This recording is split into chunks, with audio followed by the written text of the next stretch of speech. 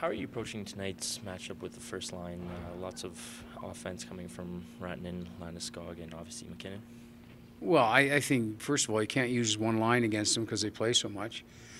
And I think it's a five-man group that has to play against them, and even that's a challenge.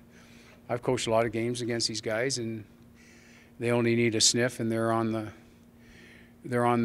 go. I think what's unique about the line is they can beat you off the rush and they can beat you on the cycle, and there's not many lines that can do both. And so we just have to stay committed as a group of five that if we got to give up offense to play against them, we'll give up offense because they're, as good as they are offensively, they're a committed line for 200 feet. So you're not gonna get odd man rushes or glorious scoring chances against them. You just got to play a complete shift. And I think for us, it's having the right attitude. The right attitude is you better be prepared to check because they just need one little sniff and they're gone.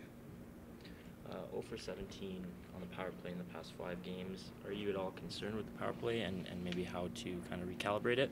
No, I'm not concerned. I feel for the guys because we get no-brainers every game, and we haven't finished on the no-brainers. But in saying that, there's certain things we can tweak because I don't think you can have a good power play unless the puck is on people's forehand way more. So we're going to try to make some changes where it ends up on people's forehands so we can be quicker and more decisive, and I think it's going to really help us. But I like a lot of things we're doing.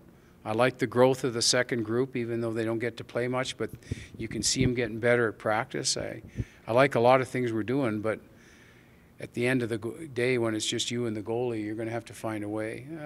So I think that's the one thing. If we finished, we had on the first 3 power plays against Calgary, we had 3 no-brainers, and you'd like to see those goes in, just from a confidence standpoint. Ken, at altitude, especially early in games, does it affect anything you do in terms of running your bench? To me, altitude is really overrated. It's one of those things like it's like to do it, you got to learn to play tired, and you're going to be tired quicker, sure, but all you got to do is shorten up your shifts. The times you get in trouble are when you try to extend shifts, and that's something a coach doesn't want. So to me, it's extremely overrated, but it isn't if you try to go for one more swing down the ice and then you get caught out, and that's when you get extended. So to me, as long as we do the proper team things, then altitude won't be a factor.